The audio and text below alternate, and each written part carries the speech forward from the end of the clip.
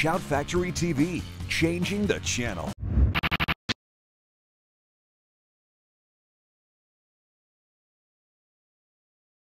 There's one thing we have in common, that we do anything for her. But older and wiser now, we can't forget the scraps and slurs. I'm taking Acacia home to Edinburgh to begin again. But first I challenged Jack to a duel, and now may the best man win. It's no one's fault but your own, Jack. It was all a piece of cake. I expected you to put up a fight. I'm disappointed in you. You're not worthy of Miss Acacia. Just now, when I stopped by her dressing room, in no time she was safely back in my embrace. I hate you! No, Jack! No! Stop it, both of you, no! Come away now.